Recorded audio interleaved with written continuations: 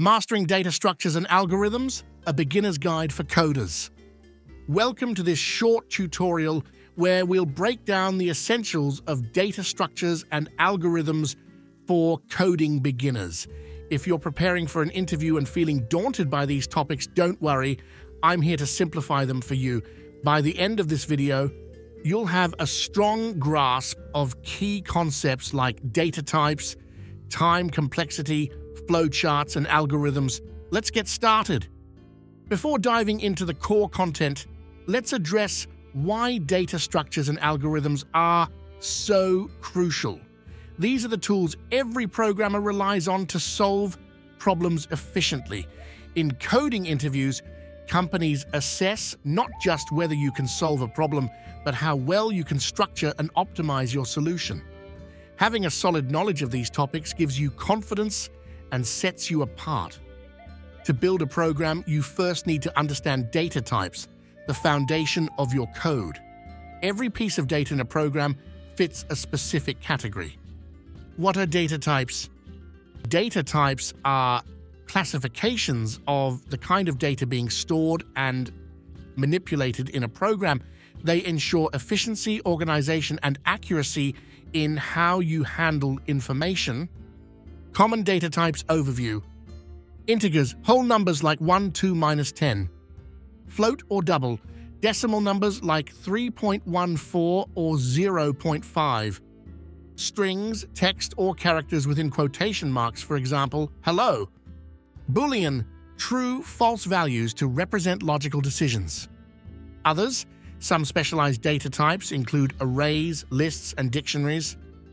Practical application. Imagine you're building a calculator. Integers and floats are used for computation, while Booleans can manage decision-making like, should we continue calculating? Each one has a precise role. Data structures are critical for organizing and storing your data effectively. In coding interviews, you'll often encounter problems that test your ability to manage data using these structures. Let's explore the most common ones. What is a data structure? Simply put, a data structure is a collection of data organized in a way that allows you to perform actions like searching, inserting, or deleting efficiently. Common data structures. Arrays, a list of items stored in contiguous memory. Example, 2, 5, 8, 10. Let's say this array stores the prices of items in a store. Strength, fast access to elements using index. Weakness, fixed size in certain languages, for example C++. Linked lists, a chain of nodes where each node contains data and a pointer to the next node. Example, a series of train cars connected together. Strength, dynamic size, elements can be inserted, removed more flexibly than an array. Weakness, accessing a random node is slower. Stacks, works on the principle of last in, first out, LIFO. Example, a stack of books you add to the top and remove from the top. Application, undo functionality in text editors. Queue, based on first in, first out, FIFO. Example, a queue at a ticket booth, first person in line gets served first. Application, background job execution in programming. Knowing which data structure suits the problem is key to solving it efficiently. When companies test your coding prowess, they don't just care if your code runs, they care how well it runs. That's where time complexity comes in. What is time complexity?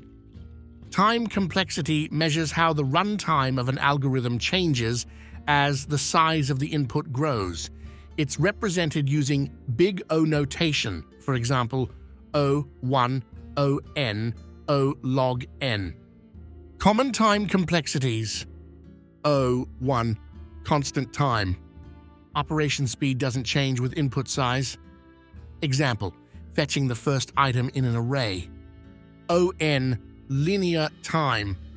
Time grows proportionally with input size. Example, searching through a list element by element. O log n, logarithmic time.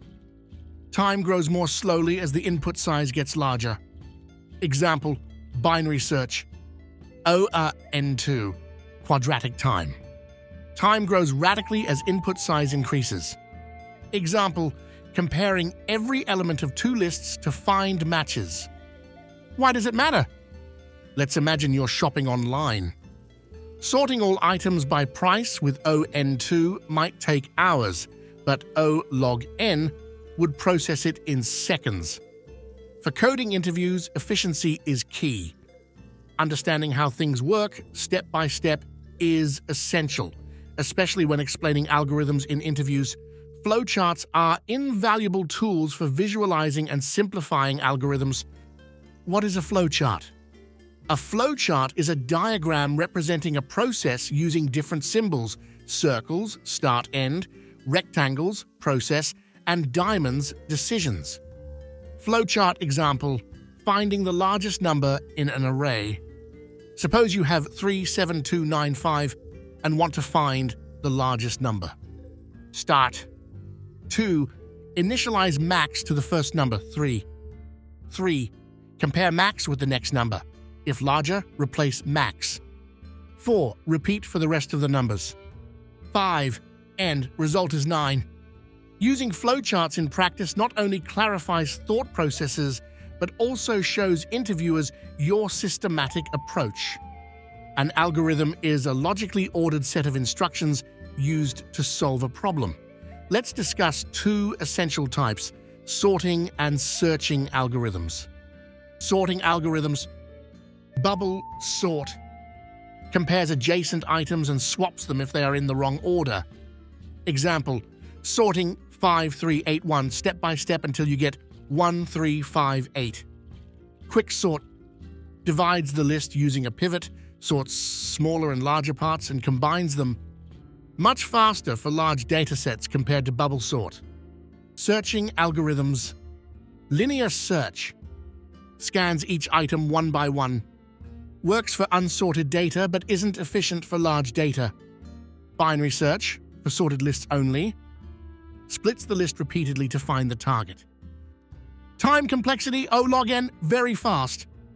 These simple algorithms lay the foundation for problem solving in coding interviews. Practice regularly.